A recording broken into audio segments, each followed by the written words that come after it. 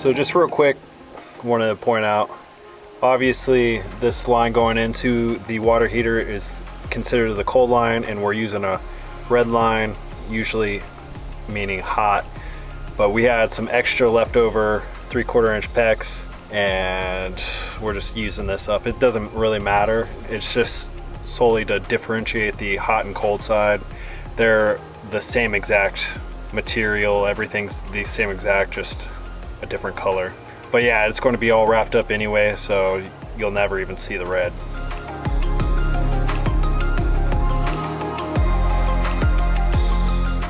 This is the pressure release valve, and obviously it's going to the outside, and this tube is going to be open. So just to prevent any dirt daubers or any insects from getting up in there, got a little screen.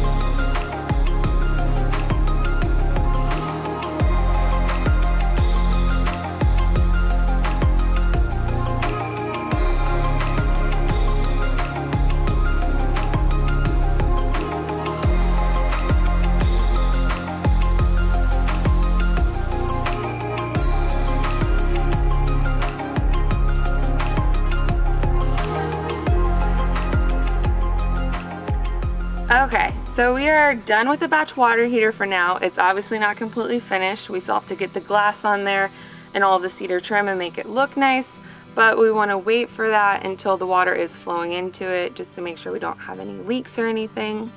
And all the pipes will end up being all wrapped in insulation and tape just to help protect it from the sun, but again, we're just not doing that yet, just so we can wait and see.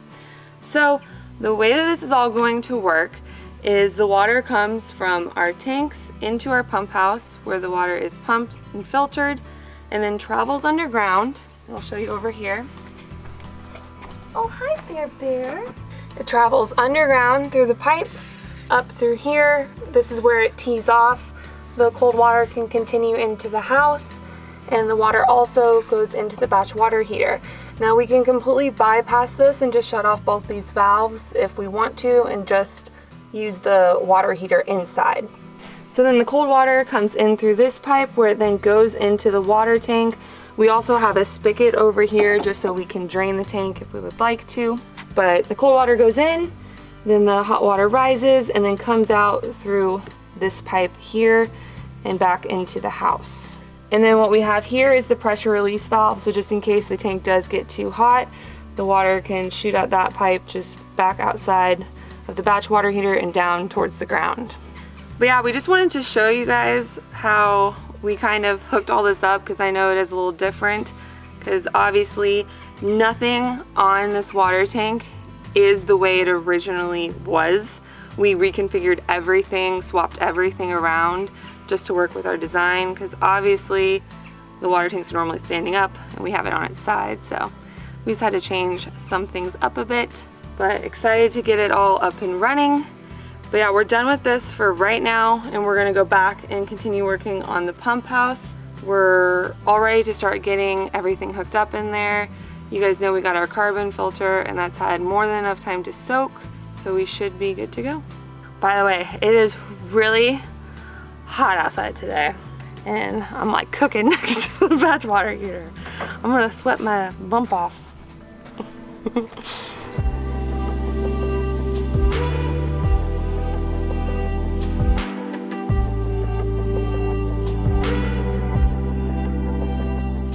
Yeah, and in case you guys were wondering about our whole water filtration system, I can't see much getting through these water filters. They look like they literally filter everything, Like, I don't even know why you would need a filter for this, but look at what this one filters.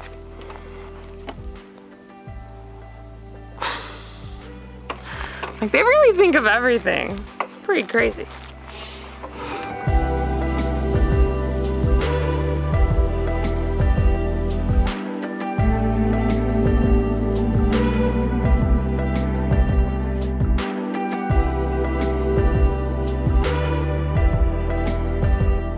Well guys, not shortly after getting started, now we have to stop. We need to run to the store. We thought we had enough of these 1 1/4" 90s and we are too short. We can get away with doing one. We have a T. Okay, but normally what we end up doing is getting a little bit extra of the fittings and everything just in case, because it just helps us avoid trips like this that are really kind of unnecessary. So now we have to go to the store for 2 little pipe fittings. Y'all, this kind of stuff happens all the time though. Like, we think we have everything we need and then, you know, you just don't. So we end up having to make a lot of trips to the store and it takes a lot of time. He's trying to call Papa over. Bear, I'm okay, okay? I know you're gonna freak out, but it's all good. Hey, Papa. Hi, buddy.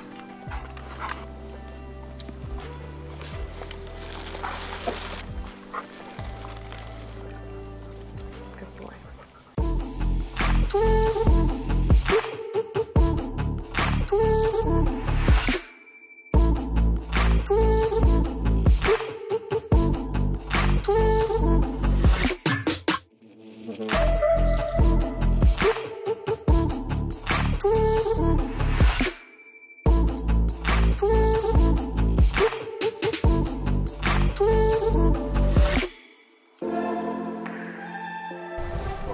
Scared me for a second.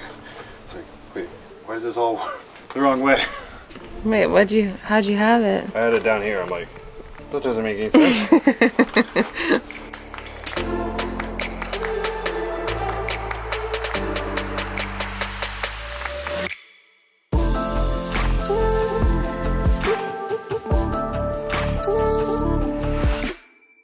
We certainly have a lot going on in here. You know what this reminds me of, kind of? What's that? Tube City. It's actually just a bunch of tunnels for hamsters to run around in.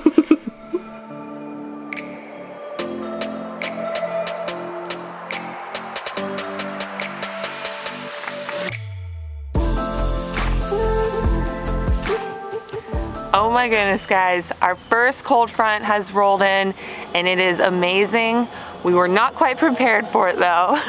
I went ahead and just dug out an old jacket and it's a little snug, but it's okay. It's kind of like a suitcase, you know, you just gotta undo the side zippers and allow a little room for expansion.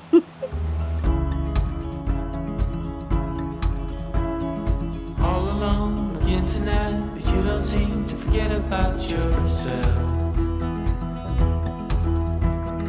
Wondering how it could go so wrong, but you didn't call for help. But let me tell you about the trees and the seas, how it's all connected. The flowers and the birds and bees, the northern lights, yeah, we're all affected. So we thought everything was going great because we got all our plumbing done up to the water filters, and then I realized that we forgot to install our little gallon counter. We obviously bought this just to keep track of how much water we use and whatnot, so yeah, I kind of forgot to install that. Not that big of a deal though. So here's a reminder to look at life that's pouring into you. And so my friend, let me tell you once again, and you know that it's true. Forget about seeing it or hearing it, in the end you must feel. Forget about all you know. You need to go. You want to go on a walk? You want to go on a walk? Come on.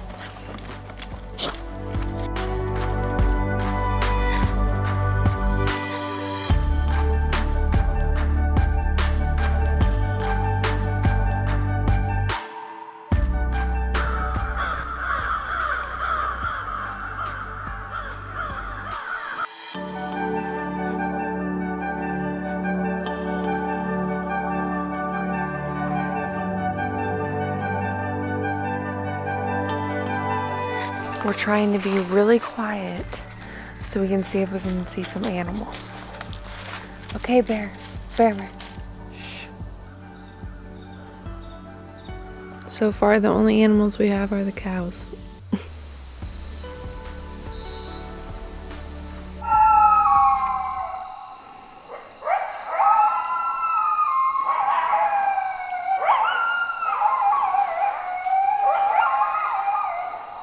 Those coyotes are really close.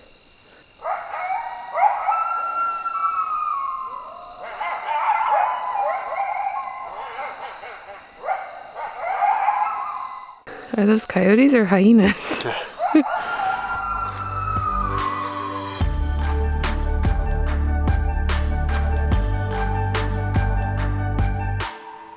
Oh my goodness, you guys, the pump house is pretty much all done. We are waiting on getting a couple parts in the mail, but we're gonna go ahead and show you how we have our whole pump system set up and how we will be filtering our rainwater.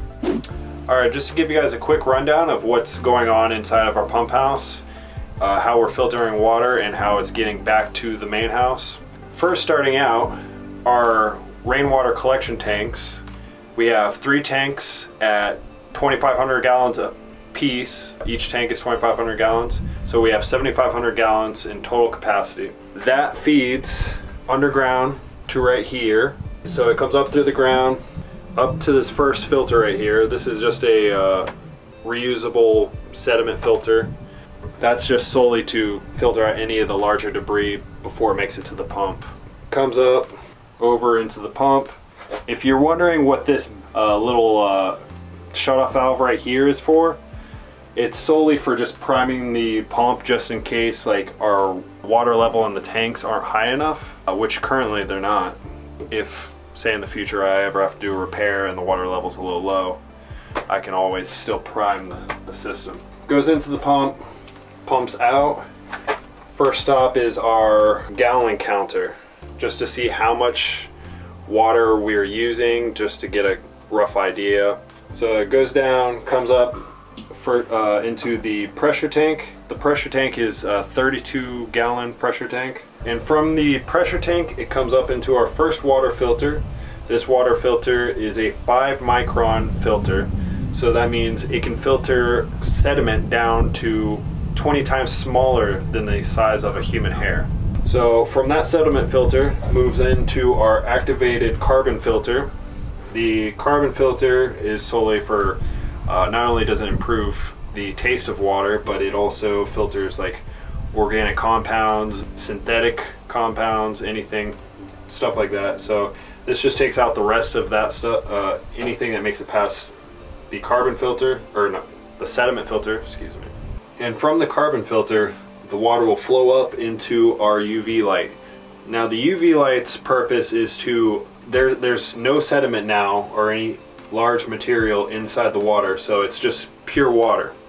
And the only thing that potentially could make it past all of the filters is bacteria. So in order to also filter bacteria out of our water, which there shouldn't really be any, but just in case, we have a UV light. The UV light will kill all bacteria, viruses, anything, microorganisms essentially. You may also be wondering why our UV light isn't finished being connected. It's because we're waiting on some stainless steel flexible lines to come in the mail.